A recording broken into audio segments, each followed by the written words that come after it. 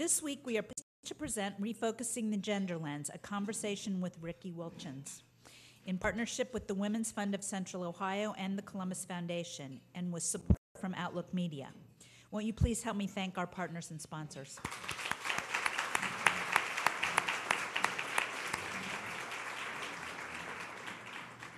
Our speaker today will leave you thinking, challenging what you learned about people growing up and how you treat people in your day-to-day life, in the workplace, at school, in homes, and in your neighborhoods.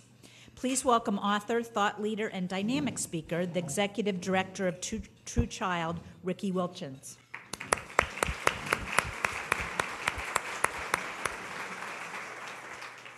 Riki is going to talk with us for a while to set the stage, and then she will join Brad Mitchell at the table for questions. Would you also join me in welcoming both of our speakers?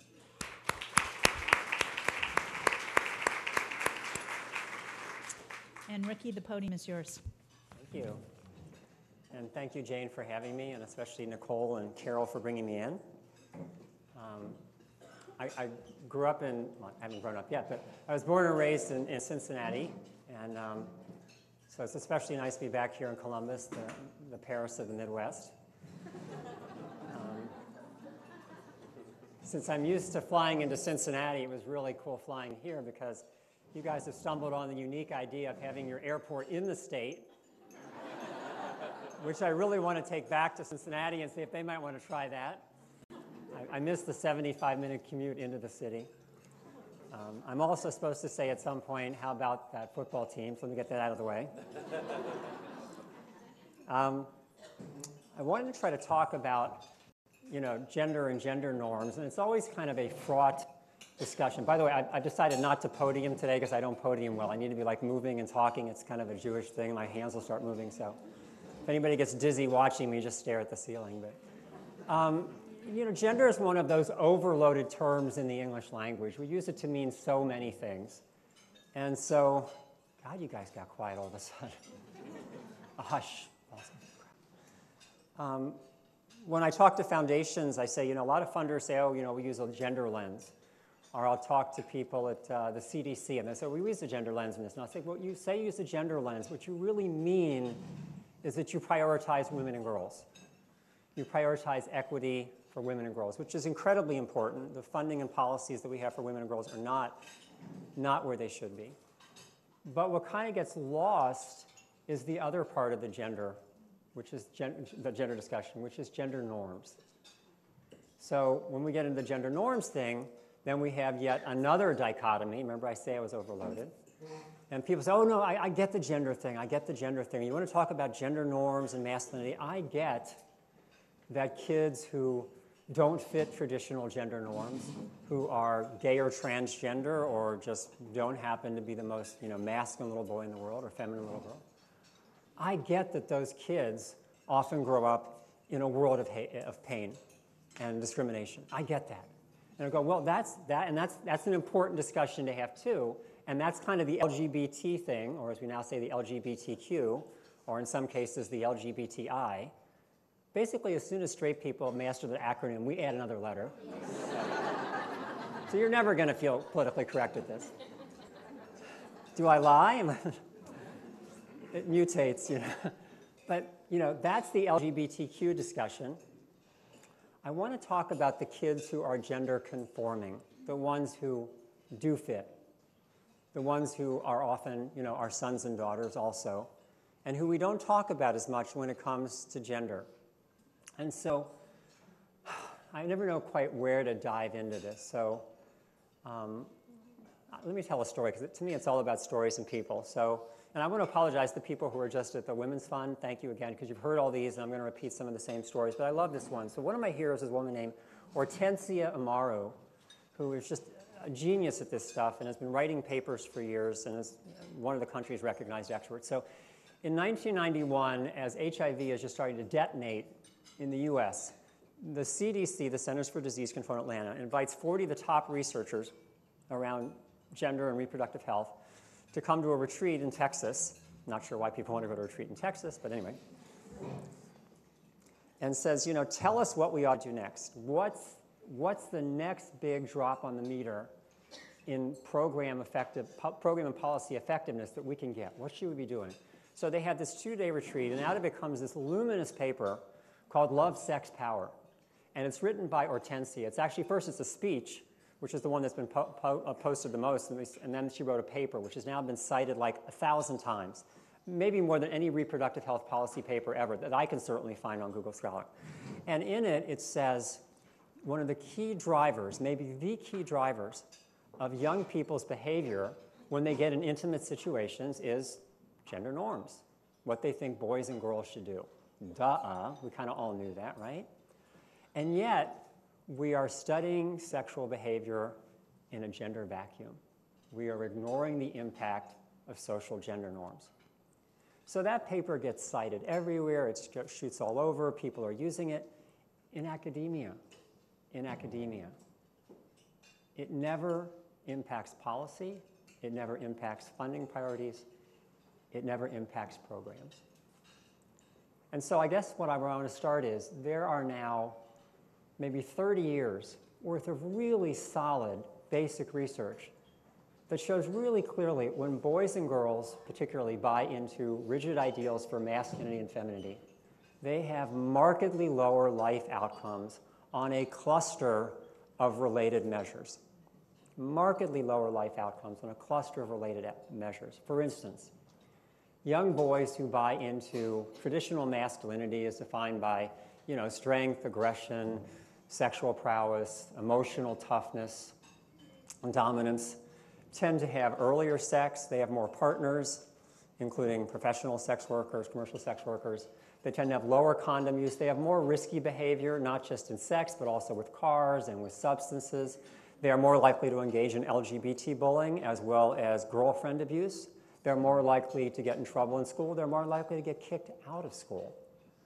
And you can kind of flip that on its head and do the same thing with girls. Girls who buy into what I think of as the 3 Ds. You have to be deferential, desirable, and dependent. They also tend to have more teen pregnancies, teen and unplanned pregnancies.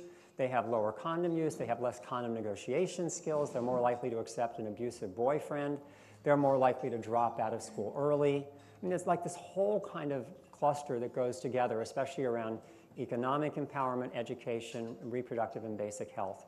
In fact, speaking of basic health, we're doing a project now for the Heinz Endowments in Pittsburgh, studying the impact of gender norms on young black women and girls in and around their community. And what we found was that race and gender norms together have specific impacts on young black girls that can affect their health and wellness throughout their life. For instance, the idea that they need to be primary caretakers. Many of these girls are taking care of younger siblings and older infirm elders in their home practically from the time they're adolescents.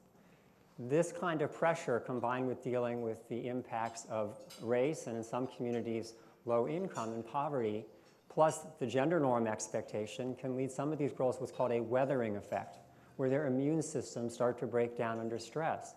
But no one's really talking to them about the gender piece of that. So we're starting to kind of address that with model curricula in the Pittsburgh community. But my point is there's this cluster of lower outcomes, and yet I don't think anything that I've told you in the last 6 minutes, boy, it seems longer than that, doesn't it? I don't think anything I've told you in the last, I haven't seen anybody's jaw drop and go, oh my God, I didn't know that. I've just never thought of that. But we all kind of know this because we all got through junior high school. Anybody here not get through junior high school? Hands? Okay, so if you made it through junior high school, you may have forgotten about that. I know I've tried to. But it was still there, and your kids are going through it, and your nieces or nephews. It's like a pressure cooker. It's like a pressure cooker.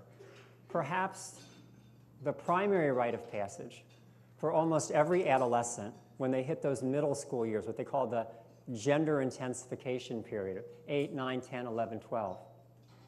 The primary rite of passage is mastering traditional gender norms. You know, I was in a Starbucks recently, and I saw these girls, you know, they're like kind of practicing doing feminine. They're crossing legs, and the arms are going low, and they're kind of talking like Valley Girl, like this, and he was just so cute, and I just really loved it, you know. And they're practicing, and it's a little bit over the top, and you can tell, but they're, in 10 years, they'll never remember any of that. They're practicing, they're learning, they're mastering gender norms. And what's happening is kids learn this, but they don't learn it from us. They learn it from their friends, they learn it from social media, they learn it from videos, they learn it from games, but we're not having that dialogue with them. And so what we're trying to do in a number of projects is to bring the gender norms part back into the discussion. So I guess I'm going to go back to Heinz just for a moment, just as an example. What we did in that community was we started interviewing people in the community, talking to both the girls and boys, but in this case mostly girls, and the people who serve them, and saying, what are the gender norms like in this community, and how can we start to challenge some of the harmful parts of them? We are now designing a curriculum of really simple exercises that we want to start them piloting in the community. And then we want to teach them to deliver it, and then have them teach the next people to deliver it. And we're kind of done with that piece. But the important takeaway is that when you talk to kids about gender norms, you get better results than if you don't. That shouldn't be very controversial. When you talk to kids about gender norms, you get better results than if you don't. But in general, that dialogue has not happened here. Now, if you look at the international sphere, they've pretty much drunk the Kool-Aid around this. It's an unfortunate metaphor, isn't it? USAID will not fund new programs that lack a strong gender analysis that includes gender norms. PEPFAR, the President's AIDS initiative in Africa, has made it the centerpiece of their work around violence against women and HIV.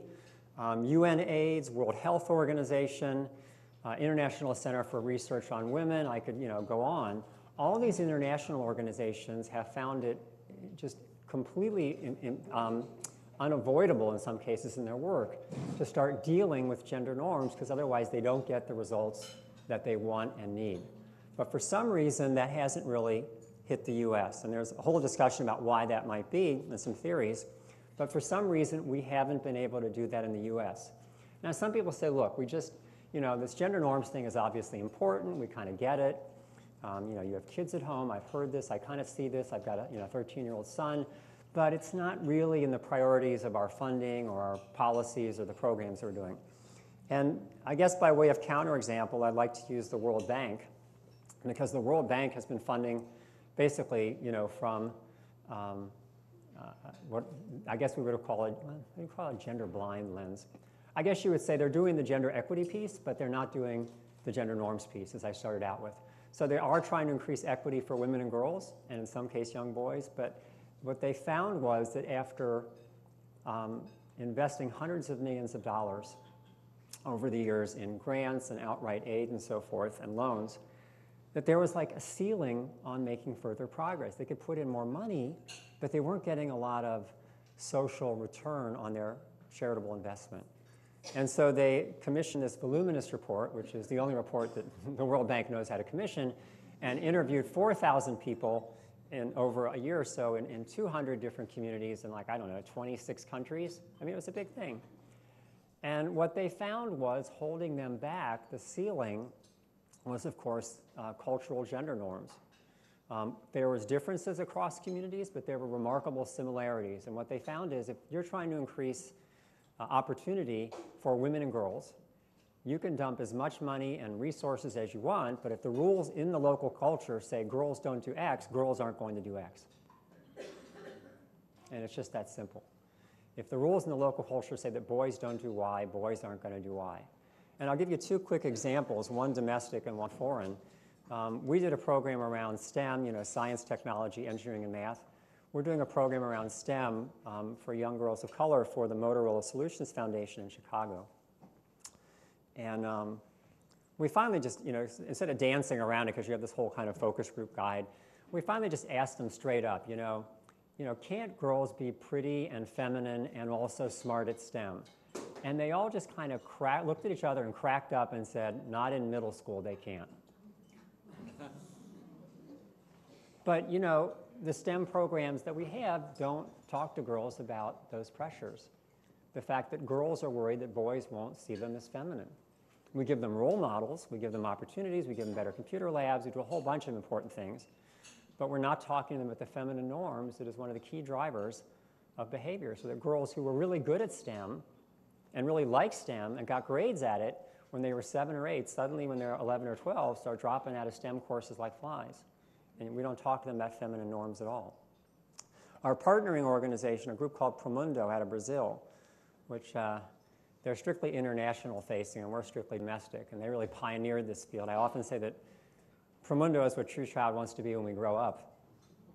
Promundo did a program, I believe it was in Turkey, and part of the culture, in the areas they're operating, was I guess the Turkish men do not tend to stay around their wives when they give childbirth in the first few months because it's considered unmanly. That's for the women to do. And so apparently the local numbers were like only 1 in 5 men was staying with his wife through the whole period. And so they went in and they tried to find men who had kind of really non-homophobic, non-sexist, non-violent masculinity, and get them to talk to other men in structured situations and exercises. And they found that they were able to jump that number from 1 in 5 to 3 or 4 out of 5.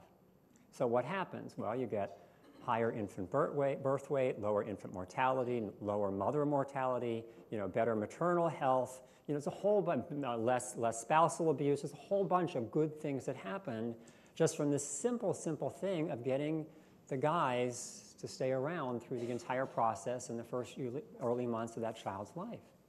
And it was getting men to talk to men about masculinity. It's getting men to talk to men about masculinity. So these exercises, this what they call a gender transformative approach, it's kind of a mouthful. Gender transformative approaches are those policies, programs, funding priorities that try to highlight, challenge, and ultimately change these harmful gender norms and inequities. These gender transformative approaches can be really, really powerful and yet very simple. We were teaching the YWCA of Watsonville, California, which has very high rates of not just teen unplanned pregnancy, but girls getting pregnant a second time. And they said, we really need something around feminine norms. Machista codes of femininity in this community are very strong, and they tell girls that they need to be beautiful yet deferential, and they need to have families and be passive and silent and blah, blah, blah. And so we came in and taught them to do some of these exercises, and they said, we can't get the girls to stop talking some days. The exercises are over. And I said, what's going on? And they said, there's no place for them to talk about this. Middle school is like a pressure cooker. It's like a pressure. You have the same kids all day in the same environment. You can't get out. You can't decide to even change desks or change classes if someone's bothering you. You can't complain to the prison guards, right?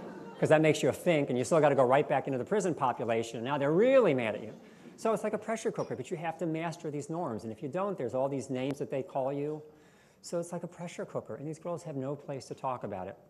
And I made this joke this morning, because I actually played high school football, another story, and I said, there's no occasion when you can walk into the football locker room. Guys, you can't walk into the football locker room after hard practice and go, it was just so tough out there, I feel like I'm going to cry.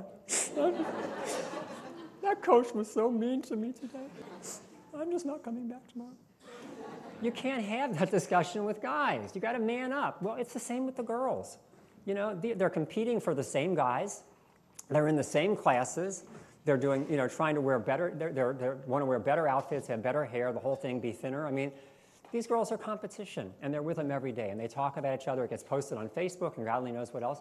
There's no place until an adult comes in and says, what stays in this room, what's said in this room stays in this room. There's a safe space. Today we're going to talk about the pressure to be girls. And that's what we're also finding. And I'm picking on girls because a lot of our work is girls. We should be talking about boys too, so forgive me for that. It's the same thing we're finding in Pittsburgh. Many of these girls who are in economically stressed neighborhoods, they do not have the parental involvement they need or want. They are getting zero training on this, and they are struggling with what it means to be young and black and female and what girlhood means and what they should be doing around femininity, and they're struggling. And maybe their boyfriend isn't kind to them, or they feel like they have to sex it up. There's a whole bunch of things that happen, and it's not just about, we do most of our work in cities. It's not just about urban communities and inner city environments. This is also happening with, white boys in rural Lubbock, Okay, this is all across the country. We are not having dialogues with our kids about gender norms. The ones who are teaching our gender norms, again, are music videos and games and social media and movies, but it's not us. It's not our school systems. It's not our policymakers. It's not our foundations. And that's what needs to change. The evidence pretty unambiguously, at least from the international sphere, says when you talk to kids about gender norms, you get better outcomes in things like reproductive health, education, partner violence, economic empowerment for girls. You get better outcomes than if you ignore it. I don't think anybody in that room finds that's controversial, but we're not doing it. So I go back to Hortensia Morrow and Love, Sex, Power. The paper's been cited 1,000 times. It had zero impact. When you look at the major documents in this country, the major programs, when we went to the CDC to find the gold standard programs, to find one gold standard program that addressed teen pregnancy and sexual health that had a really strong, specific focus on teaching boys and girls to think critically about rigid gender norms. How many of the 26 programs that have been certified by the CDC as evidence-based, how many of them were gender transformative? Zero. Zero. That, my friends, is what a research policy disconnect looks like.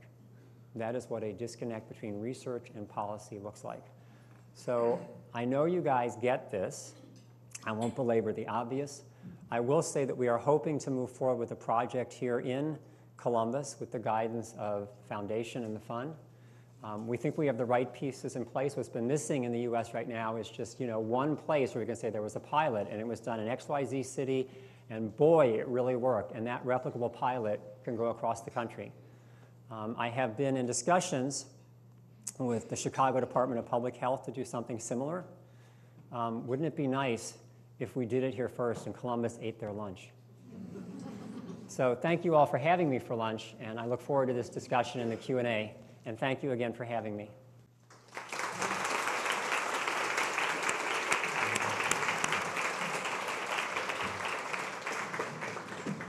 So, Riki, this is called the interlude. You're getting comfortable. I'm supposed to do lively banter. So I'm getting catatonic. You're catatonic. We had the pleasure of meeting last night at a dinner, and we had a lovely dinner with a lot of people. And throughout this dinner, I kept saying to myself, I'm the wrong person to be up here. I was saying the same thing. I thought so. But we couldn't get anybody else. So I decided I was going to channel all those people from dinner last night. So to be fair to them, I want to identify those people. And then any mistakes are my own, but if I get it right, it was inspired. It was just a lovely dinner. Carol Andrea, who's was a founder of the Women's Fund, hosted us. Christy Angel from the Mayor's Office, Dan Good for Columbus City Schools, Lisa Cordes from the Columbus Foundation, Rashika Roberts from the Health Department, Donna James from the Center for Healthy Families, Sharon Davies from the Kerwin Institute, and Nicole Dunn from the Women's Fund. You guys just had a lovely conversation. I took a lot of notes, so I'm going to steal blatantly from them. The first question is, let's ground it a bit, because it's one thing to talk about at the 10,000-foot level. You talked about the curriculum and some simple exercises. Give people an example at the ground level. What kind of exercises do you do so that people can get a grasp of it? Sure. One of the simplest ones that I do is called, actually originally of the international people, is called the man box with young men. You put up a piece of paper and you write, or a blackboard, and you write on it man, boy, and you write on girl, woman. And then you ask kids to fill in what it means to be a man and what it means to be a woman or a girl. And they can produce all those adjectives really quickly. And then you can have this really good discussion about, well, do you feel that you fit? And what happens when you don't fit? And do you feel pressures to do this? And does this impact your behavior in any way? Or are you uncertain? And why is it so different? And can girls do things from the boy list? Can boys do things from the girl list? There's a whole bunch of discussions you can have from that. One of the things that I like to leverage off of sometimes to help them start to think consciously about the pressures they're under is I do a second exercise called What Are You Called? And then we write boy, man, woman, girl, and I say, all right, what are you called if you don't fit that first list? And they can generate that list of adjectives, which are mostly very unpleasant, really quickly too. In fact, my 8-year-old daughter can probably generate that list, unfortunately. And then we have that discussion. Why Why have we developed this enormously elaborate vocabulary in the English language for stigmatizing the least degree of gender nonconformity, especially for boys? You know, why is that so important to police that? And why is there so much energy? And why do kids do this? And then we have that discussion about the pressures they feel under and the fear sometimes. And this can be very, very, as I said, very, very powerful discussions if you have them. It takes someone actually coming in and doing that exercise and creating a safe space. And I'm going to put you on the spot here and ask you if you might want to talk about your little safe space exercise around STEM, because I found that a very compelling story if you feel like sharing it. That was... Oh, thanks. That was a good story. I'm going to appropriate that and use it as my own in the next meeting, so you better get credit here.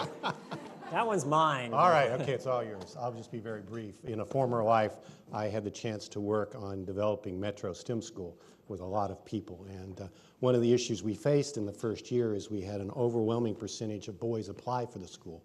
I think we had 500 applicants the first year for 100 spots, and like 80% of the applicants were boys, 20% were girls, and we thought this isn't acceptable. So we went back to those boys and girls and we said, what would work to get you more attractive? And what we found was there were two arguments. One, do you want to come to a STEM school where we're going to emphasize engineering, math, and blow up things? And secondly, do you want to come to a place that is a safe, nurturing, small learning environment? And we found that when we go around to recruit middle school students, the girls overwhelmingly, if we led with the safe, nurturing environment and then said STEM will go along, that was far more attractive to them. And then with the boys, you lead with STEM, and oh yeah, it's a safe environment as well. And so just that little shift in the narrative that allowed the girls to have a space, like you said earlier, where I can be math and be in middle school, but I know it's safe, made a major difference, I think, in our moving the numbers. So thanks for asking. Good work. So what role? No, I'm all confused. I've always been confused about my roles. All right. You may feel free to share your gender confusion. This is family.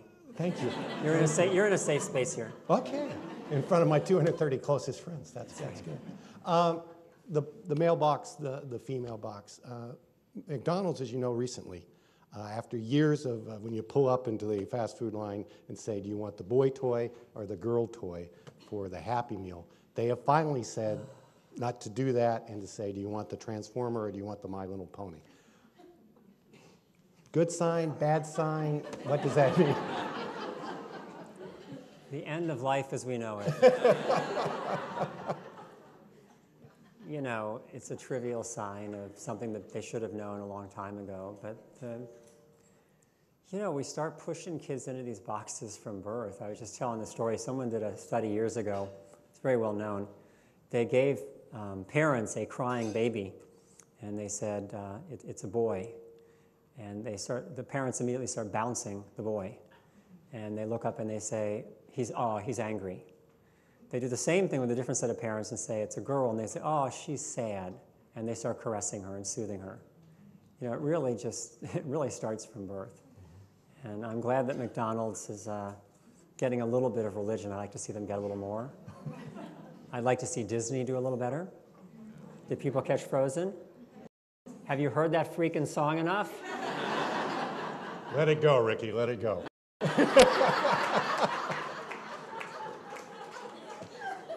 I do the humor. I'm sorry. I do the humor. You mentioned... But I just want to say, Disney stood the gender stereotypes mostly on their head in that movie. You know, the girl saved the girl. I got to tell this story. So when they got the Broadway songwriters, I forget the team who wrote that, and they came back with this luminous, this wonderful song. And the original story was the usually, you know, guy kisses girl and wakes her up crap that we've had for like 50 years. And they couldn't let go of the song. The song was so good, they actually rewrote the ending. Have people actually seen the movie, or am I like, oh, okay. The reason that romance that starts out so good, and then all of a sudden, out of nowhere, he turns out to be a bad guy with no setup, up until that point, it was supposed to all work out. And they had to rewrite the whole movie to keep that song and then make it the girl. And so he turns into a bad guy, and the girl rescues her sister. Well, who knew? Girl empowerment was worth $1 billion and climbing. It's now going to be a show on ice, and they're working on Frozen 2. Who knew?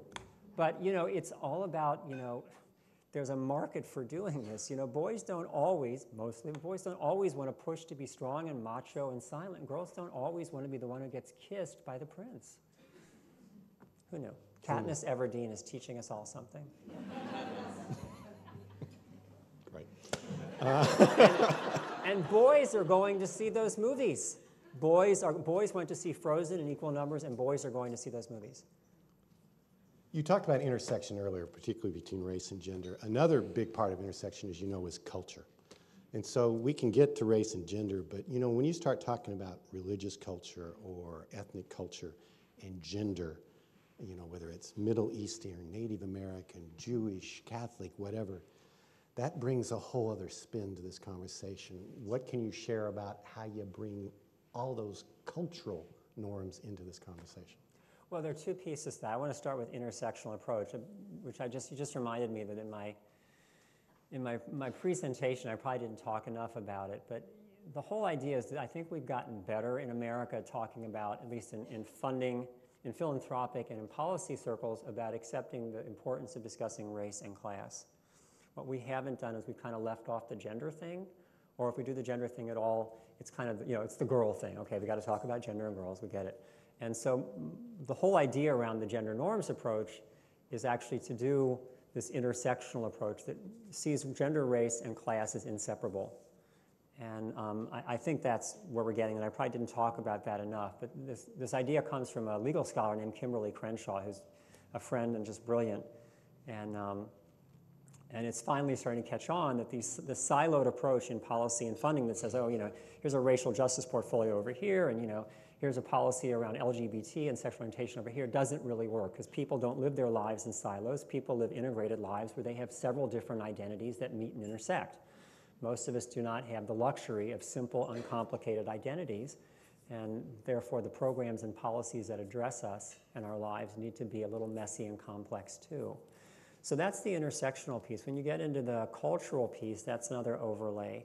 Even within one community, there will be lots of different, you know, cultural impacts. And the work that we did with the YWCA in Watsonville is a really good example because that dealt with young Latinas. And one of the things we found, and this has been documented, I mentioned machista codes of femininity and their impact on reproductive health behavior. There's nuance to this. The challenge wasn't that simple. It wasn't just, well, you know, here's the Hispanic community and there are these codes.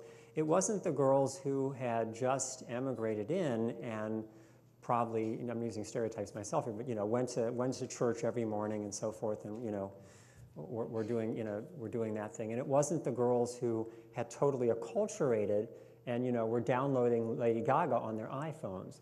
It was the ones in that middle of that acculturation curve. They weren't quite going to mass every morning, but they hadn't quite figured out being fully acculturated. And it was in that middle zone where they didn't have kind of a guiding light, if you will, and they didn't quite have their sea legs. It was in the middle that girls were most likely to engage in unsafe behavior or have an unplanned pregnancy. And so the impact of culture is enormous. I mean, the whole gender norms are cultural. I mean, sex may be a biological given. You can have an interesting philosophical discussion about that. But assuming that even the sex is a given, everything that happens after basic physical sex, the clothes we're wearing, the way we're sitting, our gestural language, our posture, our hairstyles, all of that is taught to us by culture. And if it's been taught to us by culture, it can be changed. And that's kind of the idea behind gender transformative approaches. And as the World Bank just put out a paper, and one of her first statements was, the good news is social norms can be changed. I thought, thank God, I can keep doing this work. Life is not over. One more question, and then please line up for questions. I have a feeling there's going to be a lot of questions. So one more question, but line up as I ask this question. We talked last night, and you talked a little bit this morning at the table with me, that you're in it for the long game, and a lot of people who are in this cause are in it for the long game. And one of the strategies is gender norming just for its own sake is a basic civil right, human dignity issue is fine, but tying it to a health issue or tying it to what we were talking last night about burning platform issues, whether that be human trafficking or domestic abuse with the recent Ray Rice stuff, or a variety of those things. Talk a little bit about the strategy of connecting this cause, for lack of a better word, to these economic development, health issues. Why is that such a good strategy? Why is it a good strategy to talk about gender norms and these issues? Yeah. Because you get better results if you talk about them than you know. I thought I made that clear. But, next question. Apparently my entire presentation was a loss. Do we have time, Andrew, to start again? Can I do that? But no, I mean, I think that it's got to be an implicit part of the dialogue, and it often does get dropped off the table. And what interests me, I think, in your question is kind of like, why are we not doing it here? When I go to meetings of the international people, it is just accepted that you talk about gender norms as part of changing harmful cultural behaviors, and there's not even any question about it. And yet, when you come to the US, you can hear the crickets chirp. And I just find that both fascinating and appalling. Like, what is that about? And it would be better if people said, this gender norms thing is crap. I don't get what you're trying. But people nod their heads and say, yeah, you're right. This is totally right. But we still haven't done it. And I think part of the answer for that is that, the people who have done really the yeoman work on this have been academics. And you and I had this discussion. It's publish or perish. They're not interested in doing the messy, hands-on, applied, go into the community, and plus they're not paid to do that. That's not their day job. And so what happens is these discourses circulate endlessly at academic conferences and in papers, but it never leaks out to impact policy and programs and funding. And so the idea is that the next time around, it isn't in the academic discourses around economic empowerment and reproductive, they've done that, is to get these other discourses in funding and policy to start doing that. And that's kind of the missing piece. And I think if we can do that, we will get a lot more bang for our buck and also help make a lot of kids' lives much, much healthier and better. Please line up if you have questions. You can see there's just a line out the door there. Okay, we're going to give away free beer to anybody who has a question. See, that did it. The free beer always works. You played it much too soon. We said we wouldn't play that card. That's right. I should have waited. Hi, Andy Campbell. Thanks so much for being here. I'm happy to get a ball rolling. I can understand how we can influence children because they're, the tabula rasa, blank slate, and easy, hopefully, to bring along and teach. But what do we do about the rest of the society? What can we do to change preconceived notions of what these gender norms are? Thank you.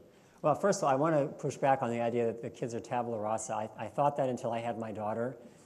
It is amazing just how much is embedded and how little control you have. I mean, you think you can teach them anything, but you can't. They come out with very strong prerogatives. So it was a learning experience for me. You can affect some of them, but boy, it's amazing how much the genetic code determines stuff. But I think it's a good question. I'm not sure I have the answer. I think in very narrow terms, how can I do this program or change this dialogue or this particular issue? And I think in particular about the 4 issues that I named, where we have really solid research going back for decades. But I think there is a larger question that you touched on, how do we change society more generally? And one of the limitations of the work that I end up doing is if you do get a project, you go in and you do this school or these grantees, you end up talking directly to the kids, which is great. That's your first point of contact. But you're not doing anything to change their families of origins or their classrooms, unless it's school-based, or their religious institutions, often which are repositories of very traditional and rigid ideas around gender. And that's kind of a larger discussion that needs to happen. Why this is such a problem in the US has always intrigued me. I've traveled in Europe, not as much as I should, and I've talked to people from other countries. This is the only country they've ever found where you have to put real in front of man or woman for it to mean anything. I mean, as far as I'm aware, the French people don't say, oh, so-and-so's a real man. They don't do that. That was the worst French accent ever, wasn't it? And the Brits don't say, oh, Margaret Thatcher is a real woman. We seem to have this real feeling of insecurity that we're not living up. And we have to really, man it up and woman it up each day. And I'm not sure exactly why that is, but it does seem to come out. We seem to be a culture that is uniquely transfixed as a nation about meeting these gender ideals, and that we might be failing, and we all have to try really hard. And I don't know why that is. The Europeans are much more relaxed about this stuff, much more relaxed, in my experience anyway. Please state your name and no editorials by anybody. I'm Julie Graber, and I had an organization called Gender EQA, and I'm trying to decide which question to ask.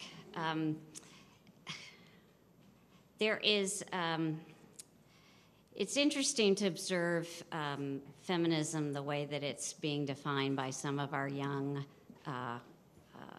hip, popular cultural figures like, say, Beyonce.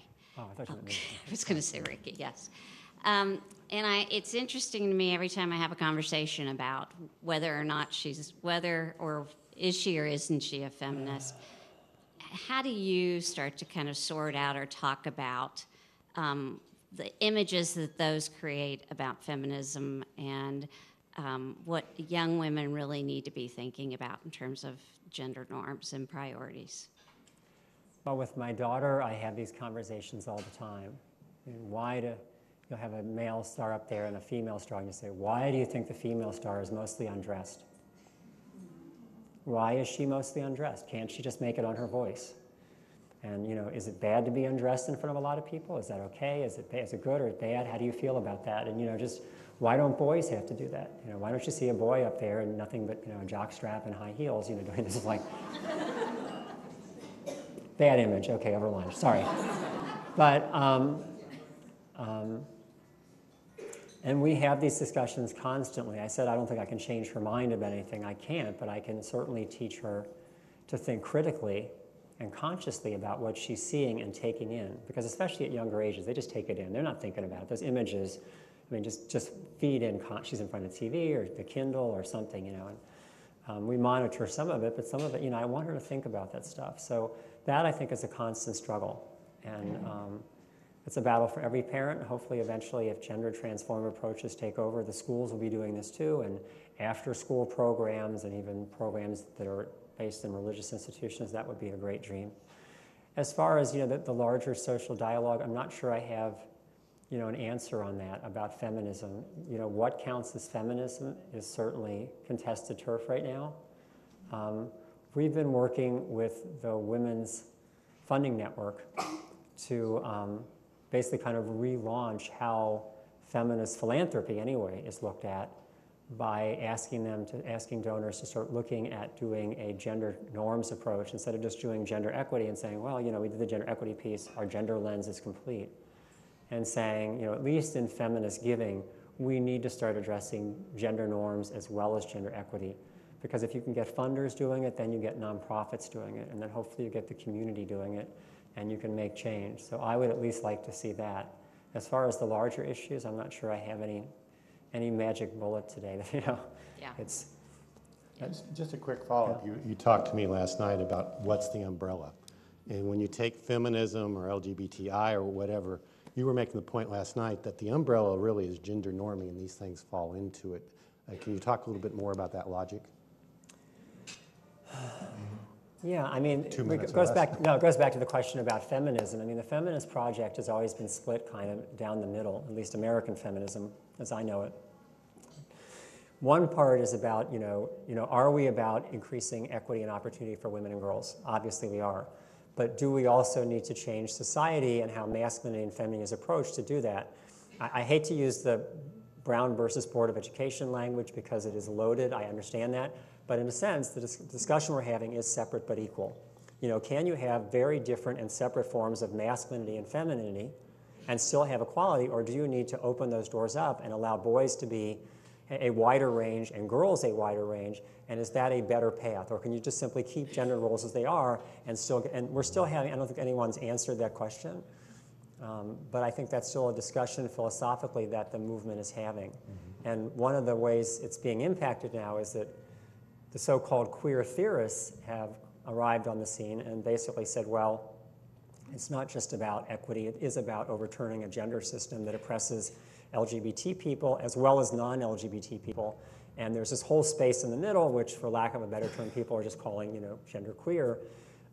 And that's an area that needs to be explored, not just to make freedom for those people, but to open up the whole dialogue. And so feminism, I hate talking about feminism because it's such a big topic, but there is kind of this whole movement to open the model up and say, what, the old model of strict binary genders that have equality has not worked, and we need to find ways to open that up. And that's kind of a discussion that's still being had. Next question. Probably more of an answer than you wanted. No, that's great. My name's Carl Priedemann. You may have already answered my question, but I couldn't just sit down without asking since I already stood up here. So, what is it about other countries that you think is different about this country, and why that discussion is able to be had? As you say, it's just a part of the discussion. Is there something that I think you already said you don't know it, but that was my question. Have there's got to be something in the psyche or in their culture that allows them to be more open to that than what we're struggling with here?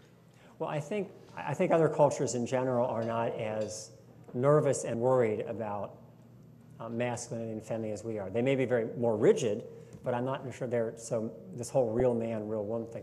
But in terms of why they are better at addressing it and why this is caught on internationally but not here, my own theory, which is probably shared by no one, but my own theory is that if you're going to work in, like my partner does work in Cambodia and with Cambodian girls, if you're going into an underdeveloped country where actually, Cambodia is not a great example here, but we are going in an underdeveloped country, just for example, where women cannot own property, women cannot select their mate, and women can't even expect to be his only spouse or walk down the street unescorted by a male, and there are plenty of countries that meet that criteria.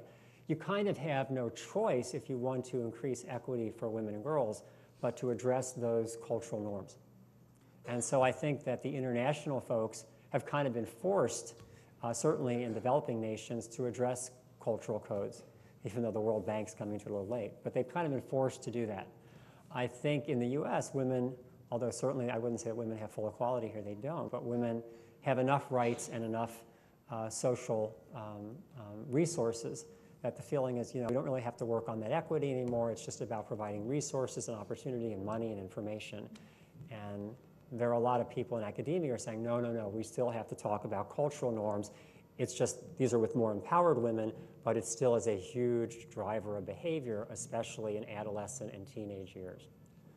We have time for 2 more questions.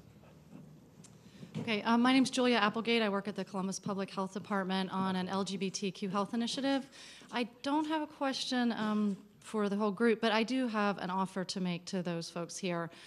We offer cultural competency trainings for how to provide care to people that are serving the gay and lesbian queer communities. And critical to those trainings is a discussion of gender roles, gender norms, how to work with the population. And we'll be here after the luncheon ends. And if anyone's interested in those trainings, please find myself or the health advocate that's sitting at the back table there. His name is Dwayne.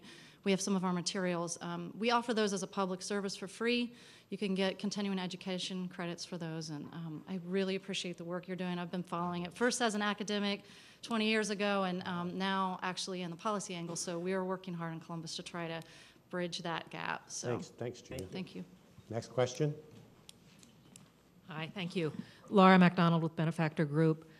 What you've shared is very compelling, but I know from our work with organizations like the Global Fund for Women that there are still huge disparities in the philanthropic support that's directed towards women and girls versus boys and men.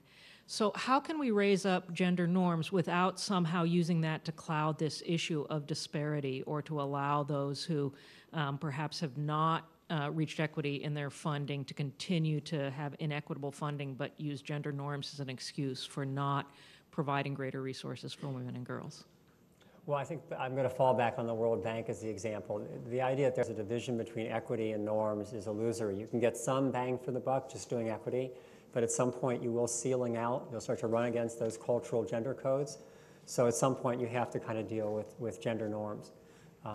And I'm not sure that that's really a challenge. We should be having these discussions anyway.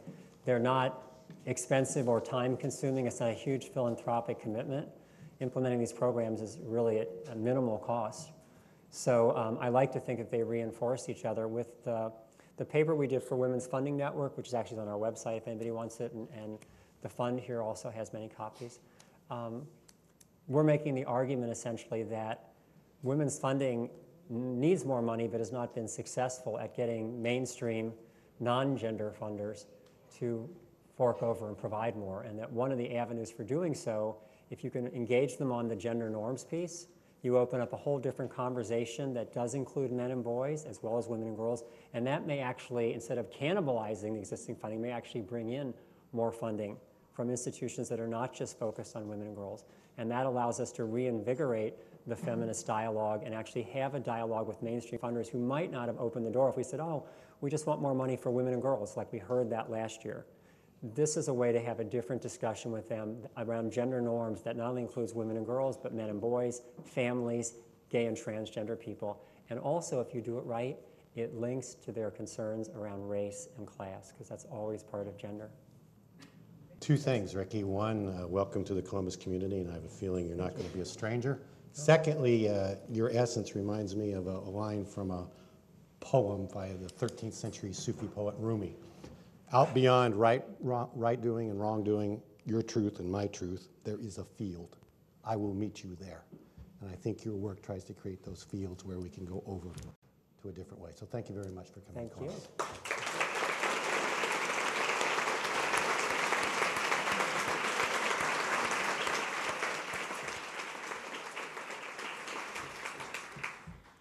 What a valuable forum. We encourage you to continue the conversation in the lobby over coffee and cookies, and the cookies are really, really good. Remember that you can view and share all of our forums on Columbus TV Channel 3, statewide on WOSU through its relationship with the Ohio Channel, and anytime on CMC's website via YouTube. Once more, thanks to our partners, the Women's Fund of Central Ohio and the Columbus Foundation, and our sponsor, Outlook Media, and obviously to our speakers, Riki Wilchins and Brad Mitchell. We hope to see you soon at another CMC forum.